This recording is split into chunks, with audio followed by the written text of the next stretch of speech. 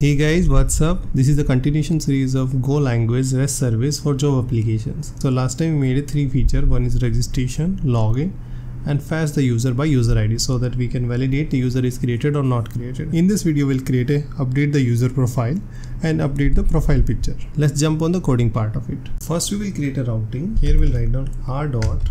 To update a profile picture, we'll use the put, and here we'll write down user slash by the ID only, that is correct, and we will write down update user handler or update user profile handler. Here we'll define a method func profile update user handler, and this is the method. This is correct. Till here is correct. What we are trying to do, we are getting the parameter from the URL. If the ID we get it, that's fine. If we get some error, we should be write down invalid user ID. This is also correct. So here is the new thing, guy. After this one, for learning purpose, we will create a structure. So there we will write down that property that we wanted to sync into the database, or we wanted to update into database. So whatever the property we want to be write down into new structure. So we'll write down user update structs, and here we will define username and email ID.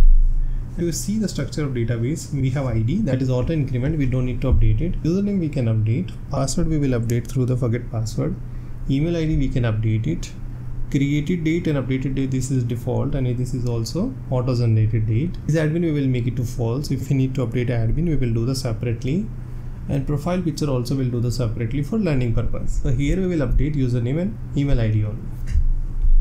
After that, in the structure, whatever the data is coming as a request, we will sync into this structure. So we'll write down user update profile. C means context should bind the JSON. Whatever the JSON is came as a request payload, we will bind into the structure. One more thing, guys, whenever we call update profile or something we want to update or delete any table, the user should be authenticated. And to authenticate a user, we should be write down some middleware, and middleware we will register on a routing. So any request came on that particular routing, that will go through that middleware. So first we will define the middleware. So middleware we will write down in auth folder. Here we'll create a one file middleware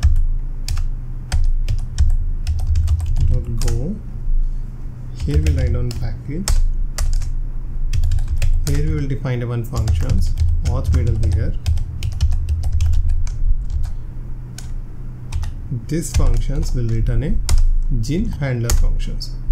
Okay, and here we'll receive a context. So this is handler functions. Here we need to write down the logic of middleware. First we will get authorization property from header. So from here we will validate and we will receive the token. This token we will check. If it is actually blank, we will write down missing authorization header. Here one more thing, context we can abort it also. So further context actually we won't be accessing. After that token, if we get it, then we will get the claims, and we will get the claims from the token only. We'll write down error, and here we need to define one functions, and functions we can define into JWT Go only, because here we have everything related to token. So here we'll write down functions validate token, and here we will get the token string, I can say, and if we get a claim, we will return the claim. Claim is actually we have structure, we already made it right, and here we have claim structure.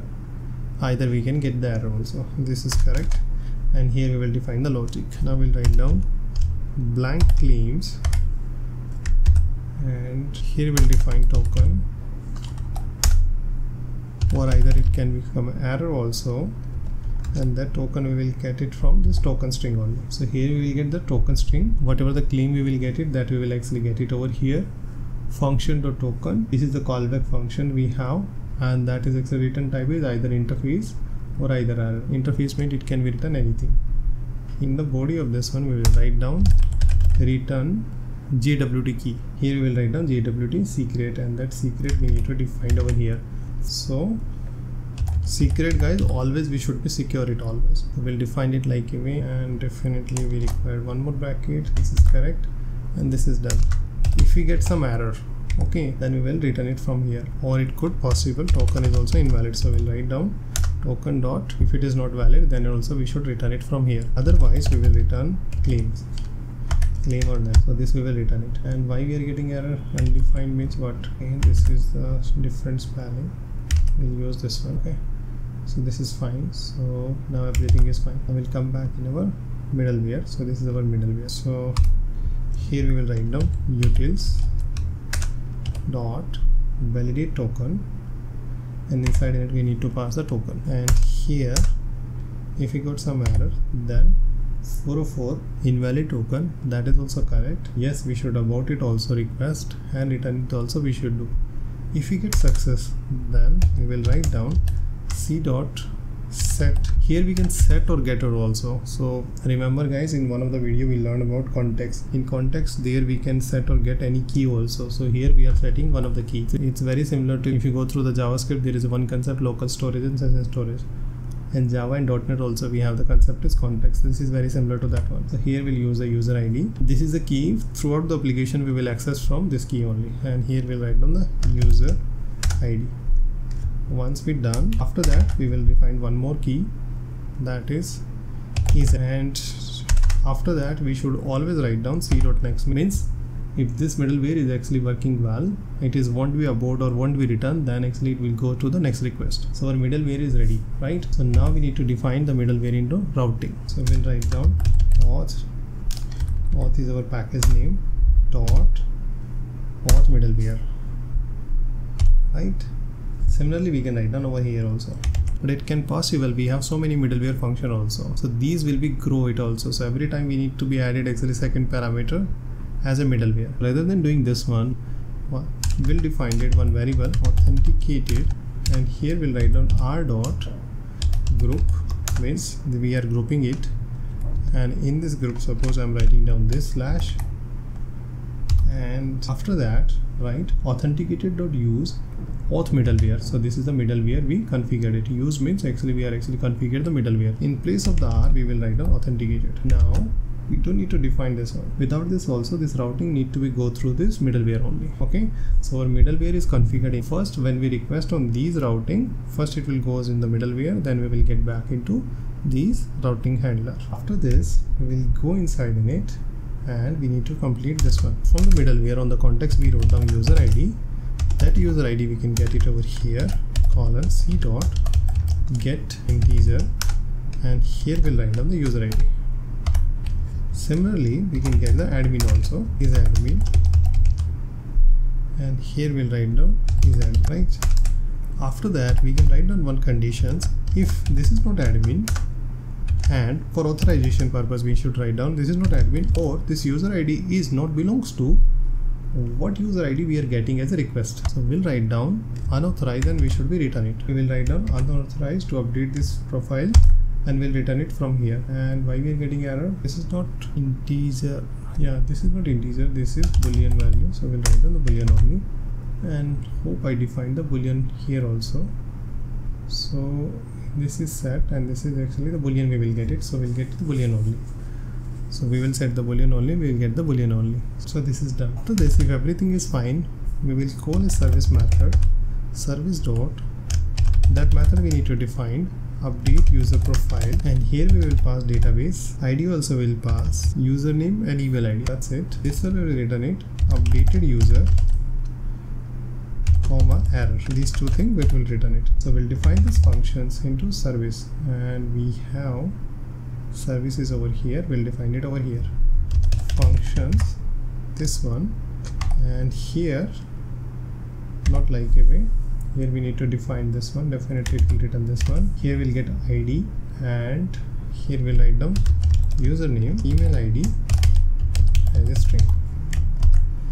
After that we will write down user colon equal to, we already have one model, this is the model, this is correct, and here we will get the ID from there, and email ID is from this one. We will pass to the repository one of the functions. This is also correct. Update user profile, database, and the user. This function we need to define into repository, and this is our repository function. This is the last point. There we will update the database. So here we'll write down functions. This is the function name, and here we will receive the username and email ID, or either we can receive the user model also. So we can write down user underscore. So we'll write down user star model of the user, and here we'll write down the update SQL query. This is also correct and this is also correct. So update user, set username we wanted to set, that is correct.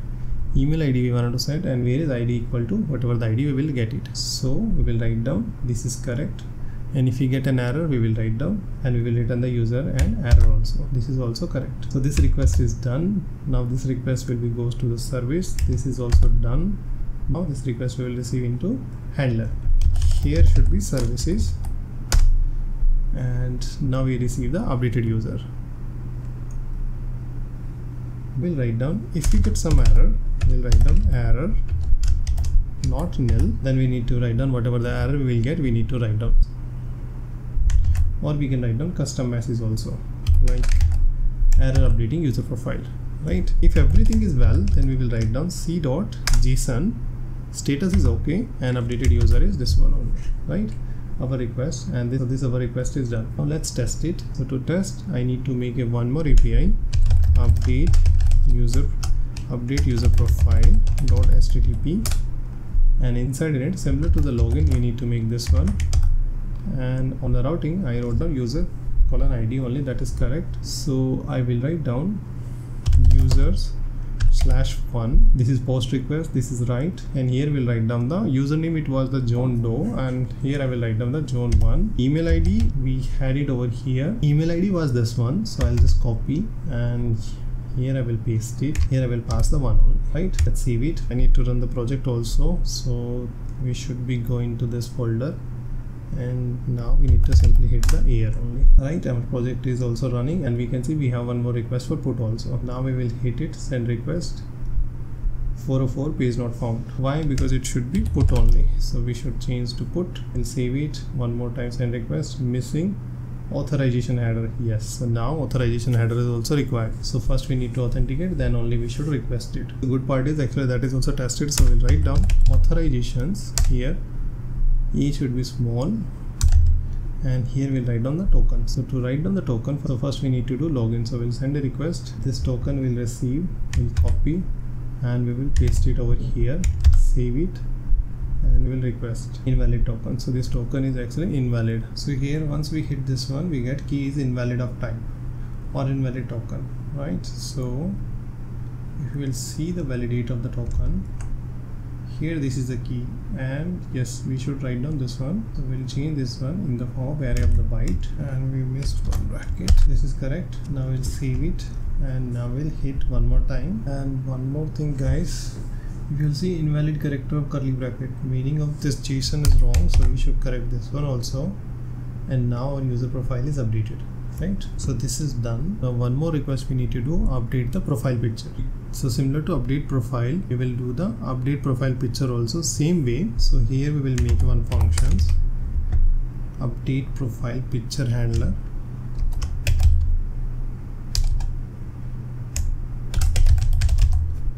and here in the request after the ID we will get the picture also, and this is the post request, not put. And here we'll define it our functions. Function will become over here functions, and this is almost everything will be remain same. So we need to define this one, and yes, this one, and here we use the structure because we have single value only. So but we will use this one. We will check the authorizations. And for authorization also guys, we can make one more middleware, or we can write down into same middleware also, it's up to us. Okay, but for understanding purpose I'm writing down into handler function only. So here we'll define this way, this is correct, we done it. Now we will write down file. Now we'll get the profile picture, we'll write down this is correct, file, and this is profile picture, we will get it, this is also correct, and from file. So in the context we have one more function, from file we will get the profile picture, and this profile picture we will get into over here. If you will get an error, we will write down over here. If everything is fine, from the source code only we will create a directory. So we'll write down if error equal to operating system dot make directory, and there we need to give the directory path. So directory path we already use into en.json, and this is our directory path, this is upload directory. So that we will use it over here, os dot get environment, and this is our key name. For that we will write down dot mode means actually we need to create permission. After that, if we will get some error, we will write down the error message. Error creating upload directory. So when we will create this directory, if directories does not exist, otherwise we will use the same directory. After that, we can print the file name also. So we can write down file name. If you wanted to check what is file is correct or not, we will write down fmt dot. We will convert into string format, and